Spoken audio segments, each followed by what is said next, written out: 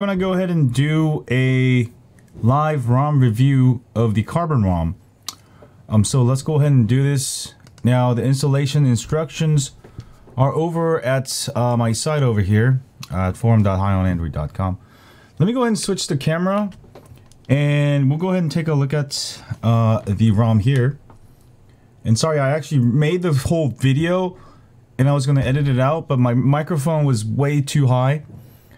So I had to actually, I was like, screw it, I'm just going to do live. And plus I want to test out 1440p.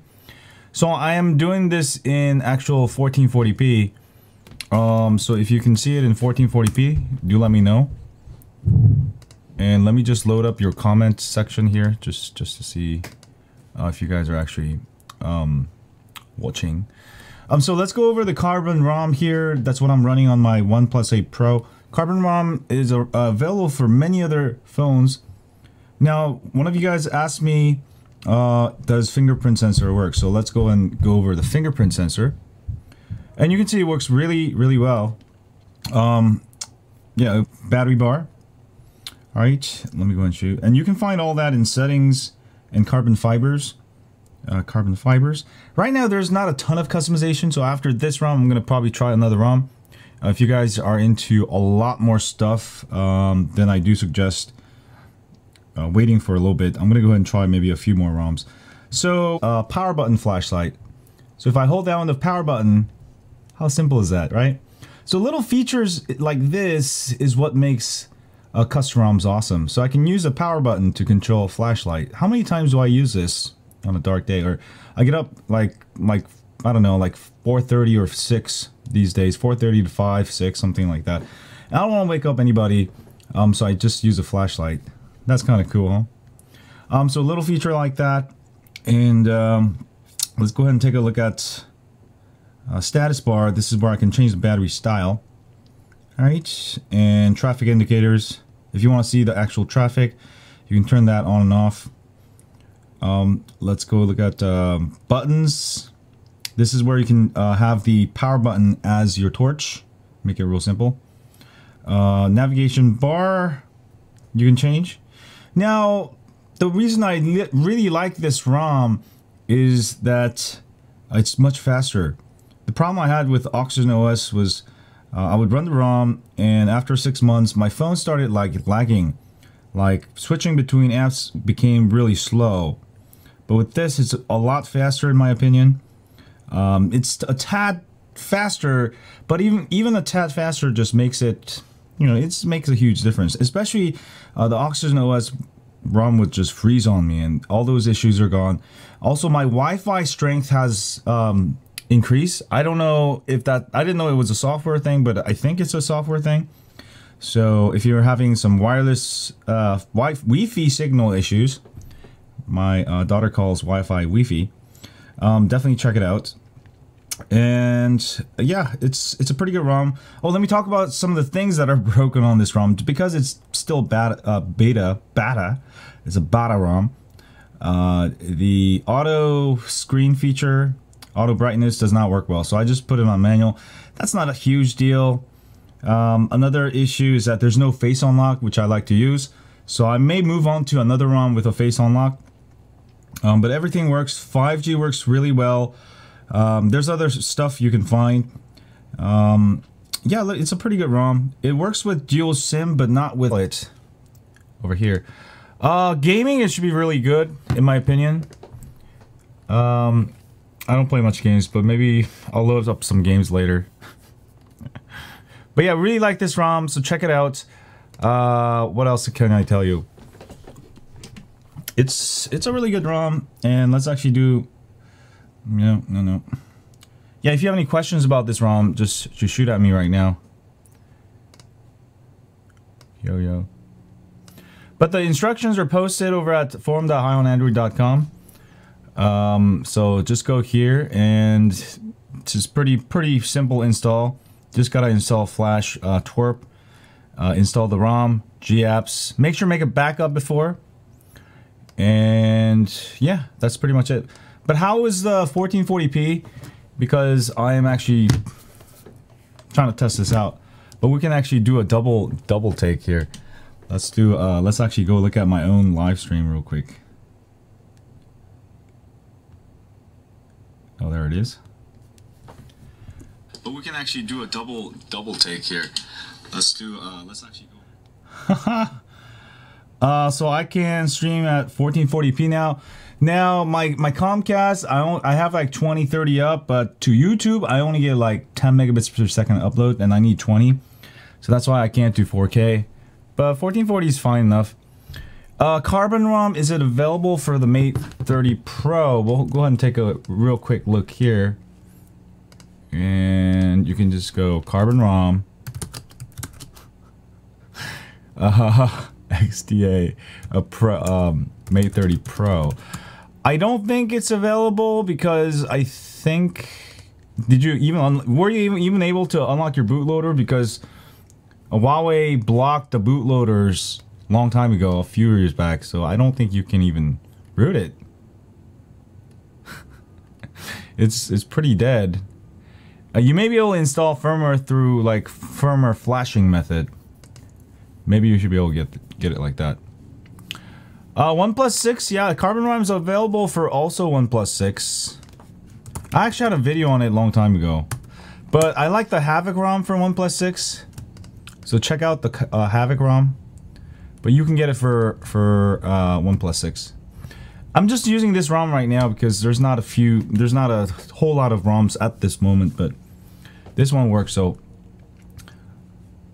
yeah, just go check it out on XDA. But yeah, if you want ROMs root, you need to avoid Huawei phones because they locked the bootloaders a couple of years ago, and you just can't unlock the bootloader, so you're going to be very limited. OnePlus Nord, you should be able to root.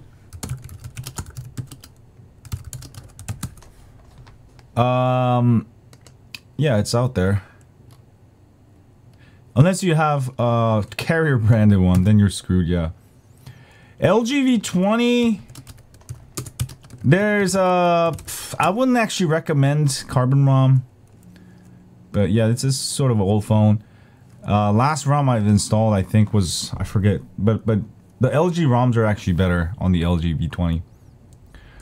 OnePlus 5, Havoc ROM. I really love the Havoc ROM. Try Havoc ROM for OnePlus 5. Yay. Latest version is Android, based on Android 9.0. That should be pretty good. I think Android 9, Android 10 are probably the best stable versions. Even Android 9 is pretty good. Android 8 is sort of falling out. I think it's always a year or two old Android versions that are the best. Xiaomi Mi A3, Xiaomi Mi A3 Carbon ROM. For the S20 Plus, I don't think there's actually a lot of ROMs. We can look together. But this is what I do. I just Google it. Like, you don't have to ask me. You can just Google it yourself, and you can find all at XDA. Here, let me Google. I love this site. You guys love this site? Look, just go like these. If you have somebody who keeps asking you something you can Google online, you go like this, get link, and then send them this link, and then it fills it out for you. It's a great way to troll people. Click here. Hey, what's up, Greg? Yeah, we're just talking about some ROMs. So S20 ROM, Snapdragon, Exynos. Okay, let's look at Exynos. You'll have to have Exynos version, by the way. Oh yeah, I'm gonna go ahead and install Android 11 here after this video.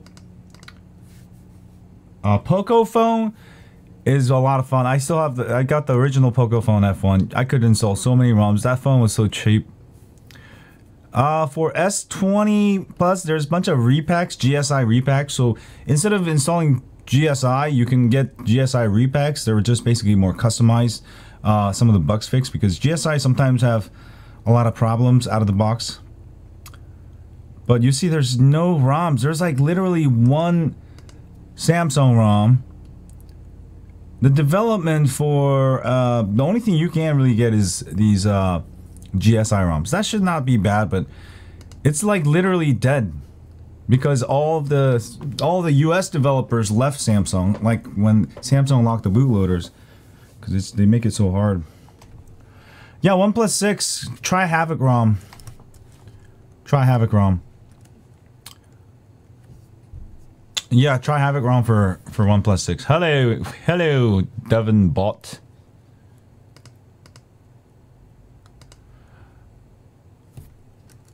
What up? What up, Mark? No, I haven't done anything done with Mi 9, but I'm gonna get the dust off and try installing a few ROMs. Yeah. Cool. What's up, Jeremy Wambugu? Poco Phone F1. Yay. You guys like this? Oh, that's great. Poco Phone F1 with Evolution X. Did I try that one? Yeah, Nexus days were kind of fun. Nexus 1, Nexus, remember I started with Nexus 1. Motorola, Moto Edge 5G, Moto Edge, I don't think anyone's installing any ROMs on those. Motorola phones have very poor support, but we'll check it out. Probably no ROMs. Look. Look at this. Oh, sorry. Look at this. Empty. Nobody cares for Motorola. Just don't get a Motorola phone, man. They're dead. Ever since Lenovo bought it, they just dug it to the ground. Now they make like these budget devices. I don't even know what they're making, you know. But I'm gonna stick with phones that are easy to root and have a lot of ROMs from now on, because that's the only way you can really customize your, phone. And what's the point of using a phone that you can't customize? It's just like, you bought a car, I want to add a big turbo. But Samsung's like, no. Why would you want to buy a phone that you can't modify, you know? That's the whole fun of having a phone.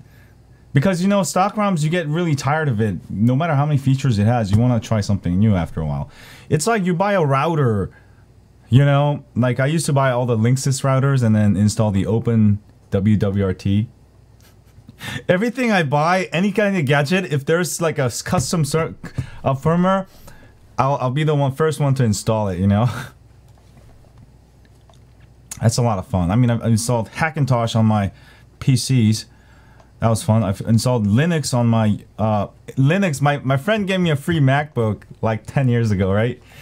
So I refuse to use Apple product. I hate iOS, So I installed Ubuntu. That's the fun of it. People ask, why do you root? Also, I can customize my stuff and install different software, and that's how you learn about technology, I'm installing, all these different things. Yeah, they want to lock you down. They want to make you dumb. That's why they give you stock firmware with bootloader. We only want you to use Samsung products. That's why it's bloatware with Samsung, and that's why Samsung phones sometimes they can slow down a lot, You have all this stuff, like VR. If you're not using Gear VR, you absolutely don't need like extra 500 megabytes of storage taking up your system. But every Samsung phone has support for VR, so you see their firmware files are gigantic, filled with stuff you don't need. So if you don't use that, you just install custom ROM and make it real fast. What's my thoughts on iPhone having 5 of the 10 most selling phones? Well, it's just like the whole world is, they don't understand like the thing with open source. You have to support open source. Open source is everywhere now, Android, all your web servers, even gambling machines in Las Vegas, they're all run by Linux now. It's a revolution of knowledge. Snootiness, yeah, there's no excuse for the snootiness. Battery life is pretty good. It seems a lot better than Oxygen ROM, but the only thing is you can't change the resolution, so you're stuck on 1440p, and also you can't change the hertz. It's stuck at 120 hertz. So, but it gets pretty good battery life, way better battery life than Oxygen ROM. But I wish I could turn it off so I can get even better battery life. Sunset Ridge, I don't know. Yeah, so before you buy the phone, if you're planning on installing custom ROM, go check on XDA, see if you can root it. If you can't root it, then buy another phone. Don't buy, like, I get 10 questions per day on people like, I bought a US Samsung phone. I bought a US LG phone. Can I unlock the bootloader, you know? Mr. Dankbong needs to get out of here. Smoking too much dank. Poco phone. Yeah, Poco phone F1 is great. Pixel experience is good if you want to get that Pixel experience. You can even get the Pixel Assistant to work, take calls for you. Maybe I'll have a video on that, but that one's good, but it doesn't have a lot of features. I like Havoc ROM because you got a ton of customization. Resurrection Remix. They're all very similar, you know, but it's always sometimes one of them work a little bit better than the other, and one of them has less bugs. So it's try all of them out and see which one works for you. When you flash Auction OS, it gets stuck on boot loop. So what you gotta do is you gotta actually unbrick it. OnePluses are a little tricky when you once install custom ROM, because the stock firmware sometimes won't flash with twerp. You're supposed to be able to, but sometimes you have trouble. So you can use fast boot method to do it, but I like just doing it straight the factory method. Then it's really easy. Mr. Dankbong is back.